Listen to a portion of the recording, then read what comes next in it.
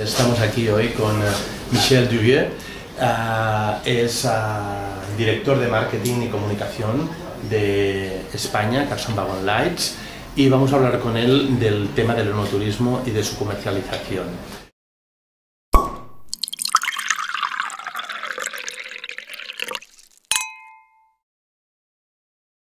El mundo del vino atrae todo el mundo y atrae a nivel del sector turístico. Hay una voluntad, es algo original, algo que es totalmente todavía nuevo y aún más en el mercado español. Ya lo habréis notado, como soy francés, pues tengo esta visión también que se puede desarrollar aún mucho más. Y efectivamente la gente nos lo está pidiendo, porque es una mezcla de cultura, de gastronomía, de descubrimiento, en el cual el vino es una parte importante.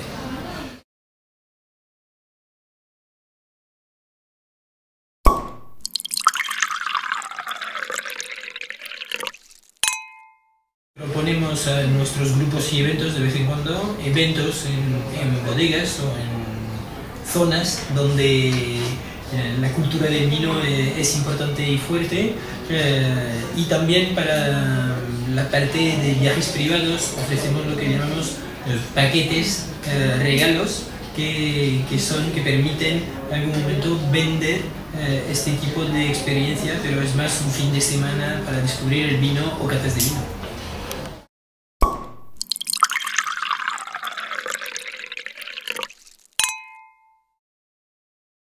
Bueno, hay una posibilidad de desarrollo muy importante, es lo que decía antes. Hay grandes bodegas que ya lo están organizando y lo estamos viendo porque construyen complejos no solo de bodega y de venta de vino, pero también hoteleros y de restauración. Pero efectivamente hay un hueco, hay un segmento para que se desarrolle. Ahora se necesita una organización, hay que empaquetar, hay que crear este producto. Es decir, que la gente lo que no va a comprar es solo una visita de una bodega, es una experiencia, es lo que decía antes. Es decir, que hay que crear esta experiencia, y esta experiencia es un hotel, unas visitas, una cata de vino, otra bodega, es decir, que es un conjunto de varias experiencias.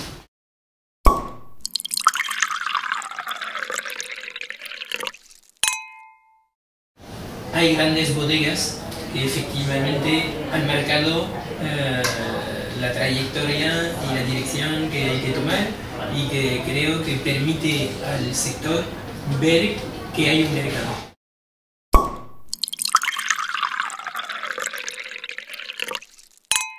En términos de marketing internacional, La Rioja lo ha hecho de forma masiva. Es decir, que efectivamente preguntas al internacional qué vino se conoce y se dice La Rioja.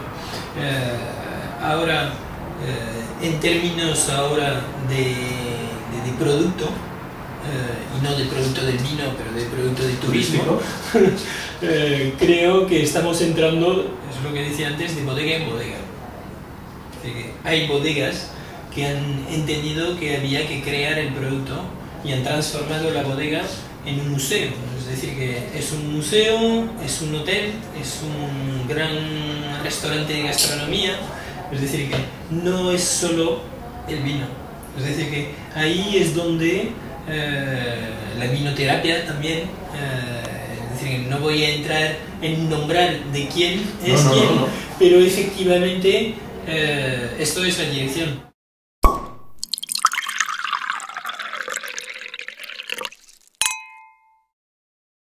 Es importante pensar en un producto, en un conjunto. Es decir, que la bodega es un tiempo.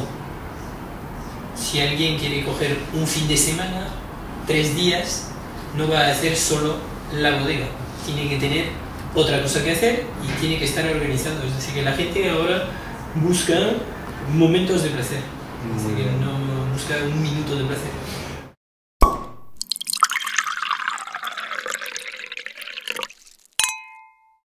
Yo como director de marketing no puedo decir que el contrario. Está clarísimo que siempre hay que segmentar.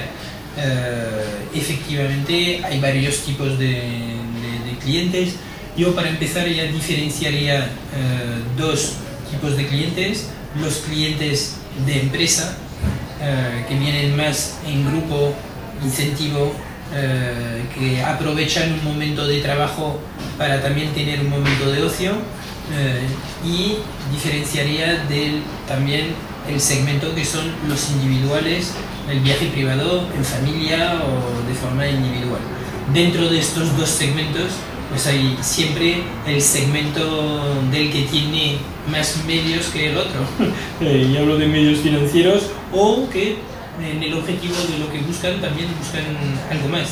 Hay el que quiere pasar un buen momento visitando y comprando vino, y hay el otro que quiere tener una experiencia y probar a lo mejor los mejores vinos que existen. Es decir, hay diferencias de tipologías de clientes, con lo cual efectivamente sí hay que segmentar y sí hay que adaptar el producto.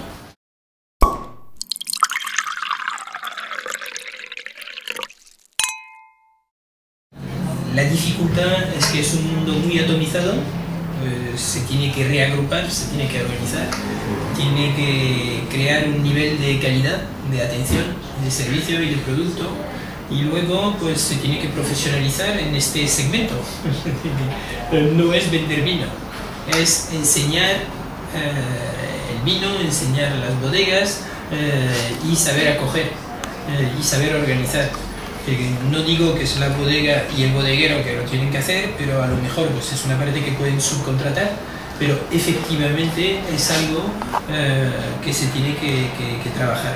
Y es lo que digo, no puede existir tanta diferencia de una bodega a otra en una misma zona geográfica. Y tienen que vender como una marca, es decir, se vende una marca de un vino, hay que vender un producto y hay que vender una marca de esta zona. ¿Qué recomendarías a estos territorios, porque quizás nos estamos hablando de territorios o a estos mismos bodegueros, tú como profesional del travel, qué les recomendarías que hicieran, ¿no? Pues que se reagrupen, como lo hacían con la uva, pues que lo hagan también para vender el producto turístico vinculado al vino. Creo de verdad que hay unas buenas expectativas, hay una posibilidad de tener unos ingresos complementarios a la actividad principal que tienen, y un punto que creo que no hay que dejar de lado es una forma de dar a conocer el vino y la marca del vino. Es decir, cuando estoy hablando del vino, la bodega, dentro del conjunto del paquete turístico hay que incluir también que para la bodega es una operación de comunicación pura y dura. Es decir, que no me olvido que la actividad principal es vender vino.